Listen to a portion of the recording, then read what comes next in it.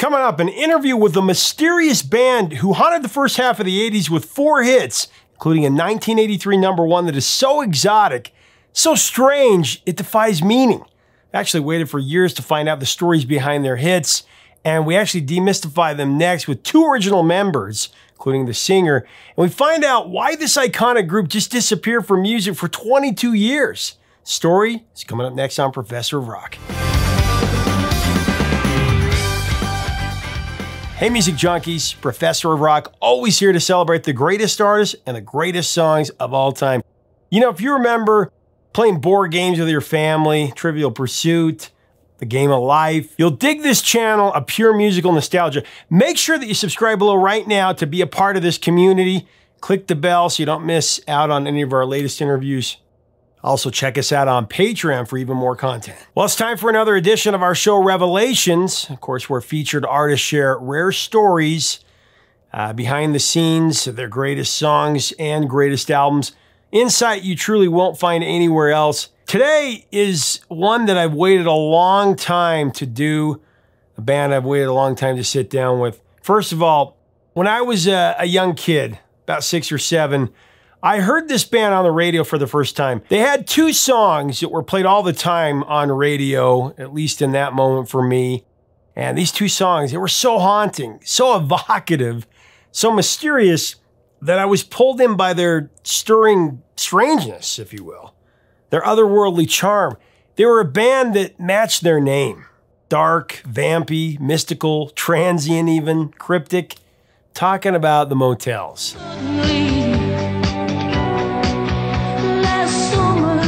The Motels, man, they were a new wave institution in the 80s, of course led by their esoteric vocalist, their lead singer Martha Davis. This band, it kind of seemed to come out of nowhere. You know, from the underground, they attacked the charts. First they did it with their #9 smash, Only the Lonely.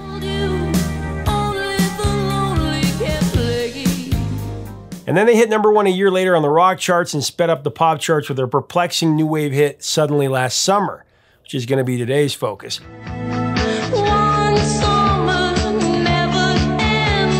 I remember being completely mesmerized by their music, especially the truly spooky song Celia. This is where Martha Davis did the unthinkable for a female singer back then. She dropped the F-bomb about a jealous boyfriend who's so far gone he's about to come unglued and cut his beautiful girlfriend's face up.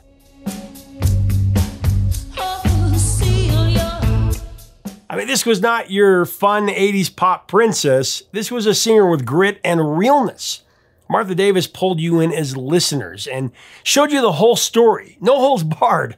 I was always transfixed by her female Doors meets seedy Los Angeles vamp that made him one of the most underappreciated and really misunderstood bands of the time.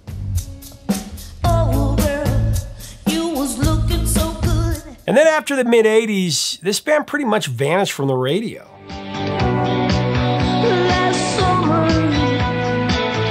So up next, Martha Davis and original band member Marty Gerard, they're going to demystify this band, if that's possible, and their biggest hit. Now, as we go into this story, I do want to thank our sponsor, Zenni Eyewear, the glasses I wear every single day. Love them. You can get a pair for every day of the week because they're so cost-effective, so quality. I'm telling you, you'll be a customer for life. Just click up here on our info button, pick out a few pair, and see how you look before you buy. They have an amazing mirror feature where you can do that, and you'll get to 80% off regular retail prices. Check it out here. Here's the Motels.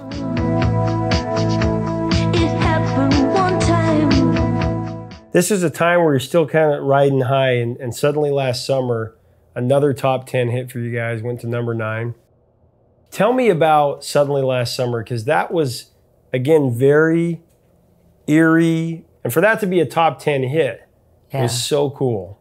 I'll start this because I remember I lived a couple miles, we both lived in the San Fernando Valley. I lived a couple miles away. And I would say it was like 2 in the morning, I get a phone call, and Martha goes, "Listen to this." And it was coming through the phone, it was like, "Ba-da-da-da-da-da."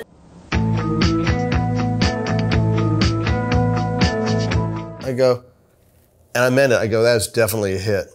Click.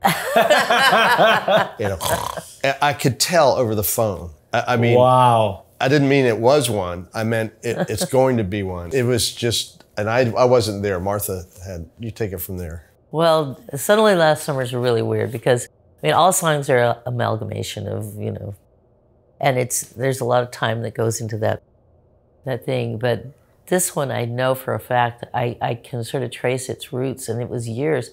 Because the initial, like, sort of sensation of Suddenly Last Summer was in Berkeley, California, and I was sitting in my backyard, and it was a beautiful summer. It was late summer, and it was warm, and it was beautiful, and I was sitting on the grass, and all of a sudden this wind picks up, and it's that cold wind. You know, autumn is coming. You're feeling it. It was just the change of the season. I could feel it. And then I heard the ice cream truck.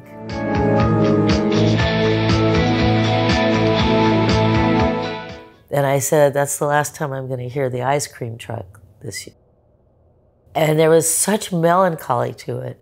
And that, I think, was hearkening back to me being a 14-year-old girl, being pregnant, knowing that I could never go, I wasn't going back to school the next year. I wasn't, you know, so there was this thing about, this is definitely different. And from here on, everything's gonna, and I can't go back. Change. Yeah. Can't go home again. I can't go home like again. Thomas Wolfe. Yeah. Because it's like when you go back somewhere where you had a phenomenal memory of something that happened, and you try to go back and relive it, and it's never gonna happen. The only thing that can really do that is music. And Suddenly Last Summer, the lyrics they're pretty simple, but it's atmosphere. Mm-hmm.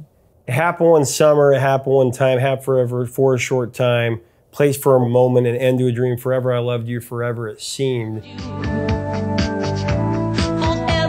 it seemed. I was singing it one day and my grandma said, you know, that's a movie. I know. And I said, really? She said, yeah, it's Elizabeth Taylor. And so I went out and rented the movie thinking that, well, maybe the Motels are in the movie. It wasn't. Yeah, and I had never seen the movie. I had heard the title, and I just because it's cool. Suddenly Last Summer. It almost sounds like a paperback, right? Yeah. That was a #1 hit on the rock charts. It was? Yeah. So you know more about this than we do. It was #1 on the rock charts. We're chart toppers. I know.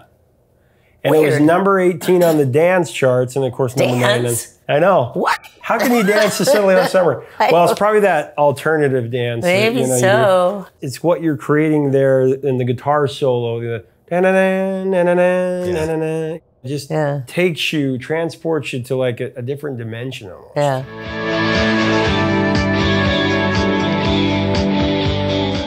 It's extremely atmospheric, and I think in terms of recording, it's like that's the height of the pop production, I think that.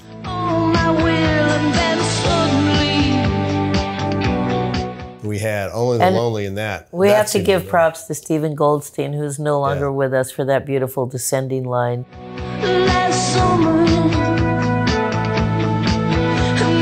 Goldie was great. He was like Val's sort of right-hand guy, and I remember getting up when he came up with that. I just sort of get cut on my knees and went, "Thank you."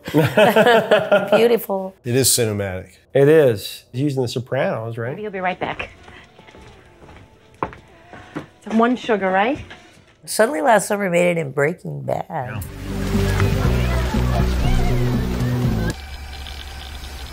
I mean, that was probably I know. so cool. I know, and I didn't know because I don't watch a lot of television. But then somebody said, you know, Suddenly Last Summer was in that. And I'm like, what? Yeah. That's cool. Oh, so, yeah. Were you able to go back and see it? I don't think I did. Yeah. Okay, this is me and television. I have a television in the living room, which just, I mean, I haven't had a television in the living room forever. I have one of those antennas you buy at Walmart, and it gets one channel really well, which is really lucky for me because it's Ion television. Yeah. And my favorite show is Criminal Minds. So I just watch, you know, if I'm going to watch TV, I turn it on and watch reruns of Law and Order and Criminal Minds, and that's it. Well, they should in Criminal Minds. They probably should. Wait until you hear the new album. Oh, man. But, you know, it's just a beautiful song. It's so melancholy, but so beautiful at the same time.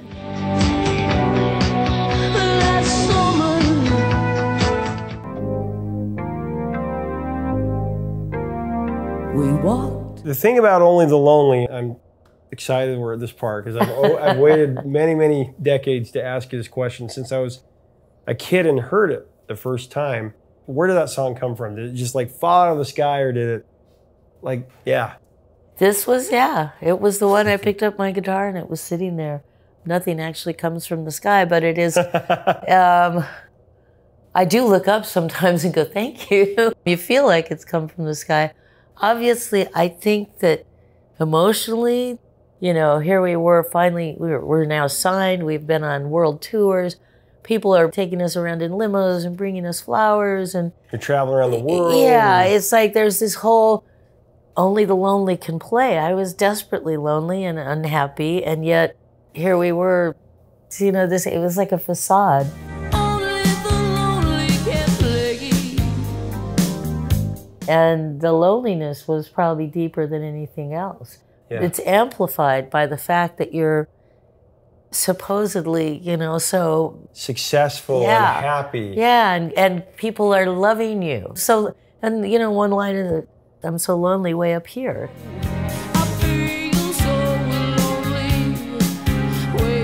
Remember that Elvis quote? I love that he says, I feel alone in a crowded room, or whatever the exact quote he said when he was at the peak of his fame. It's a lonely man. You're at a point where they're kind of trying to make you something that you don't want to be. And art comes from your soul. Yeah. Whenever that happens and you're right in the middle of art and commerce, the record label's always trying to push you over to the commerce side. Yeah. And you lose yourself a little bit. And more than just in a, like Val, when he took over, he basically was trying to fire my whole band and put in his guys. It was hugely demoralizing for the band itself. Brian basically didn't play on it. Marty played on it, but Goldie was coming up with most of the parts. And well, I came up with the Only the Lonely thing. Yeah. I'm not a session musician. I mean, I'm pretty good now, but like I grew up playing in bar band.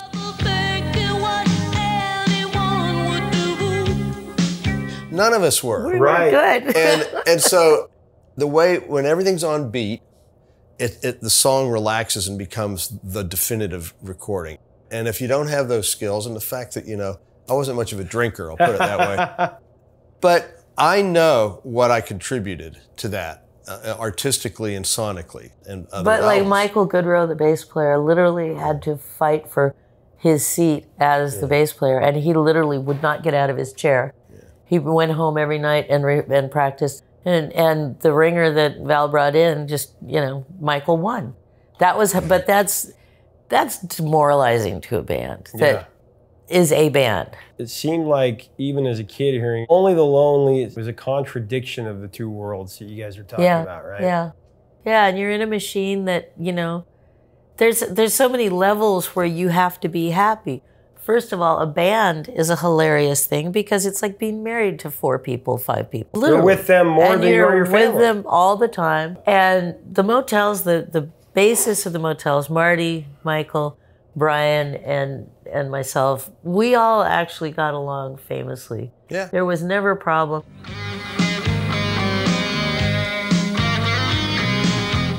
The guitar players came and went. And I'm not sure that fit ever got right with that Motels. I think it is now. So you're dealing with that. And then you've got the machine and the record company and all those people, all the press and all that stuff that you have to, you know, your image that you have to. You're right. There's so many things that have to be satisfied at the same time. The one thing that probably doesn't get satisfied is you. It's like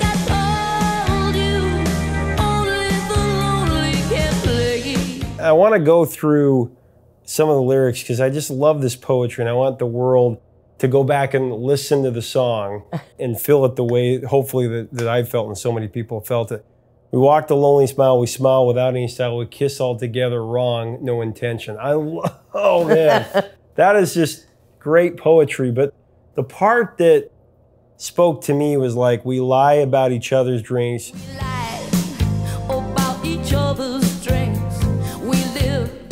We live without each other, thinking what anyone would do without me and you.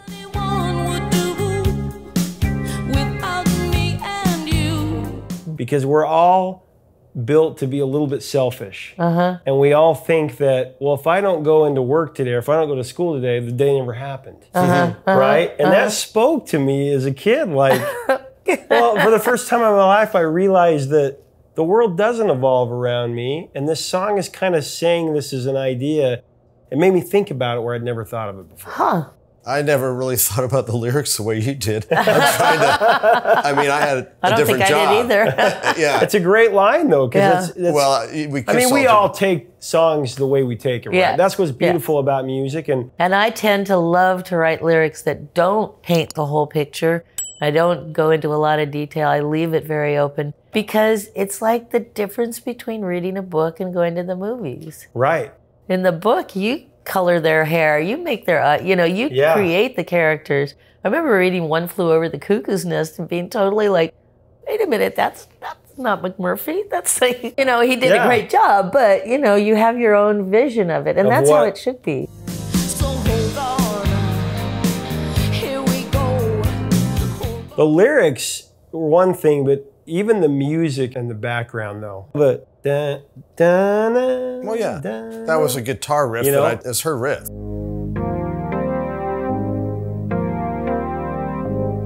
Right when you hear that song and you hear the drums come in and then the bass, like it's just, what I love about it is you can hear those parts so distinctly.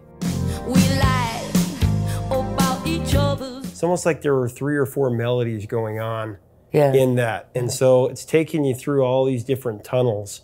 When you get to that breakdown and you hear the guitar solo and the saxophone solo, that's like the best 1-2 combo, one of the best of the 80s. Tell me about that part, because that's my favorite saxophone solo Well, thank you. of the 80s.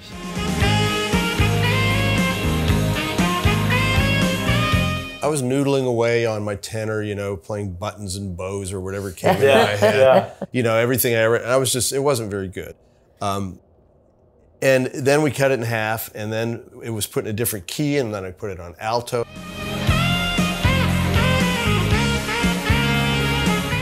And then I really thought about it. And when I heard the song, I went, I've got to play the best I can possibly play this. And so the second half that was handed off from that.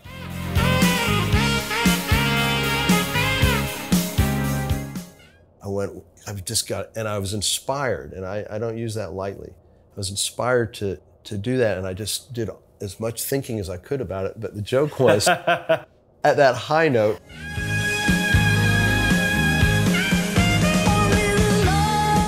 I wanted to go to a major seventh. I wanted to just go a half step lower than the da. And because I was kind of hip, and Martha gently suggested I just take it all the way up. Oh, yeah. And the joke was, I was flat. So they had to bump it up with a harmonizer. Oh, really? Just like a eighth of a tone flat. My ideas have always been ahead of my technique. I guess in whatever music I've done in my life, my contribution, my stain on the sheet of rock, if you will, is, I think it's 8 bars of alto sax solo on that song. If I'm remembering, it'll be for that. Yeah. So like I said, this band disappeared for over 20 years. I think this is mostly due to the change in music, although Martha's music certainly could have fit right in with the dark and methodical realness of the grunge era. But radio, it seems like they'd moved on. Now, Martha released a few solo albums that were really good, but largely ignored, like I said, by the tastemakers. But you know what? The band came back with some new faces in the lineup in 2007. They dropped the album Clean, Modern, and Reasonable, which contained acoustic versions of their hits and some of her solo material, including a new recording of Suddenly Last Summer. It's very stark. And then they came back with a really great late era album with The Last Few Beautiful Days. That came out 2018. This is a great modern take on their classic sound, including the haunting title track. I'm going to link to it below. The last few beautiful days. This is a band worth a true deep dive. Suddenly Last Summer is a #1 classic from the 80s that deserves a permanent place in your playlist or your vinyl collection. I'm telling you, these guys have great stuff.